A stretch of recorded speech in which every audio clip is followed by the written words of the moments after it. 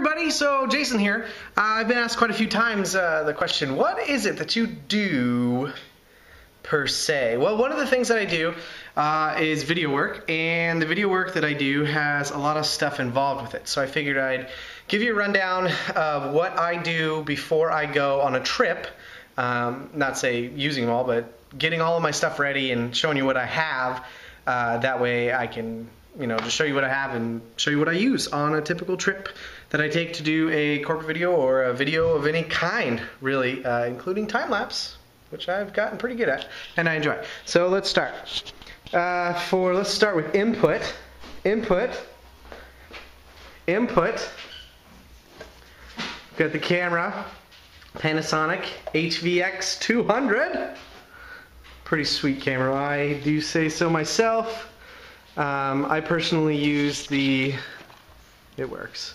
I use the DVC Pro HD Firestore drive. It's a 250 gig compatible guy. A lot of people have said the problem with that is that this cord falls out. Well, I wrap it, I velcro it. I'm not quite sure how it falls out, but I guess you'd have to be running at full speed or something. I'm not actually taking my Steadicam on this trip, my full vested Steadicam. I'm just taking this particularly for interviews. So I've got this camera for interviews with the sweet 501 HDV head and the Manfrotto legs. What's really cool about this particular model, the 755XB, for those that can't see, is that it's got this little tightening thing here that I can loosen up and bevel and bubble. So right now I'm off, but I don't care. So bevel and bubble. I take 3 lights with me. These are 2 of them. They're the Lowell VIP lights here.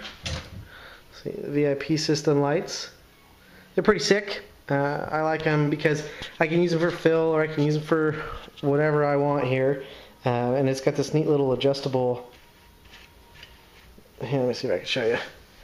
So when I'm feeling like it's too hot on the guy's head or it's not filling enough, I can adjust this, and it brings the light a little bit bigger versus a little bit lower.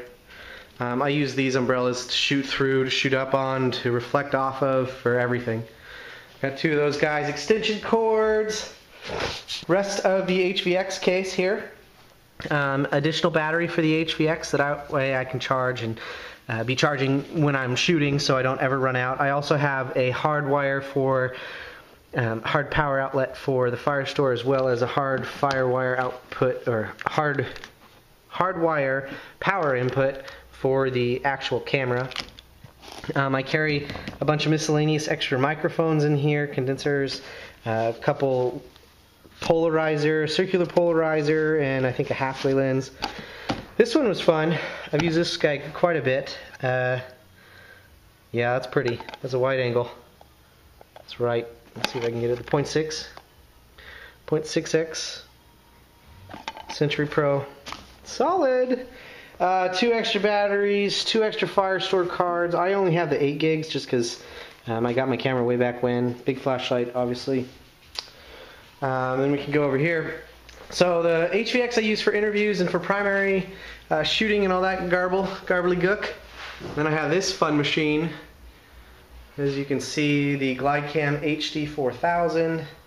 Using that coupled with my 5D Mark II, which I love. I have my hard wire for the 5D Mark II in case that camera poops out. I've got hard wire, an extra 50mm lens. I use this one a lot. Whenever I know my situation, I normally go with the 50. Otherwise, I use the Canon zoom lens, the stock zoom lens for the 5D, just because it fits so many different situations. For my audio on the HVX, I have the Sennheiser EW 100G2s. They were fairly cheap for what I wanted them to do, and then they turned out to be awesome.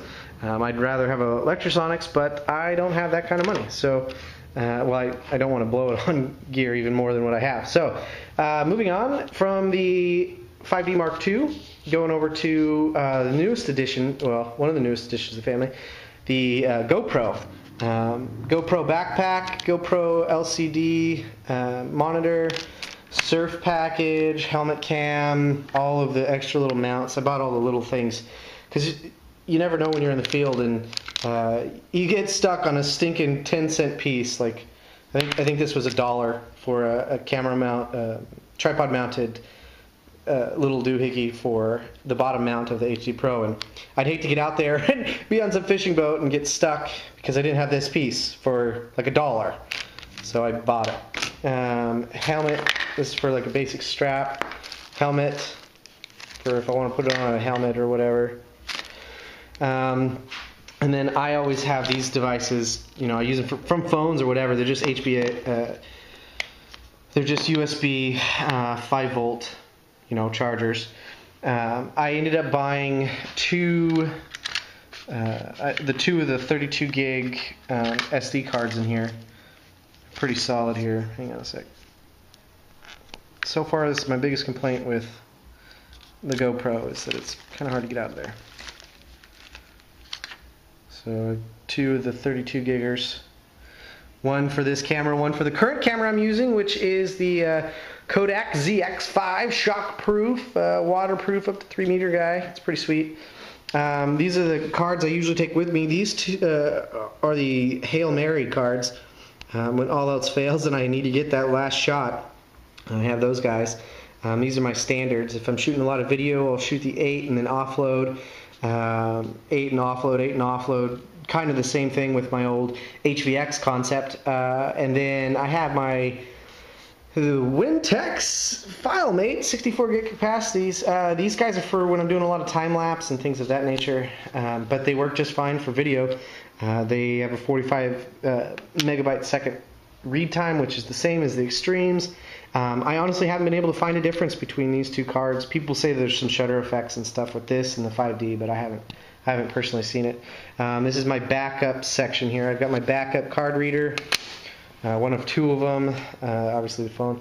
iPod, I always use that. I always fill that before I leave with videos to show clients of what I've done, what I can do, what they may want me to do later in the future, because every job leads to more jobs. Extra batteries of mini. These are cool clips I picked up.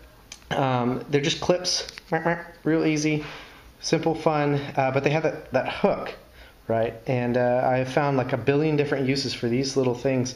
I got them off of a friend who makes fishing stuff, Angler Innovations. One of his buddies makes these, and I picked up a couple. They are fantastic. Always bring an extra slide plate with the extra little bumps in here, because you never know who's going to be there with what. And if your stuff breaks and you need to buy something, that's always good to have.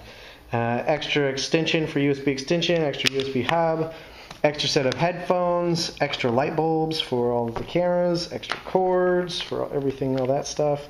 Card readers, second, third, fourth, however many card readers. I think I do 3 usually.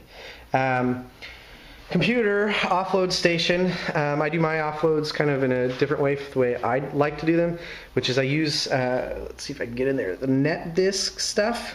Hopefully you didn't see my numbers, but the NetDisk is solid, man. They have IOCell makes these NetDisks that I'm able to use an old school laptop and still run at gigabit speeds. So I take one of these. This guy currently has 2 3 terabyte drives in it. I connect that guy to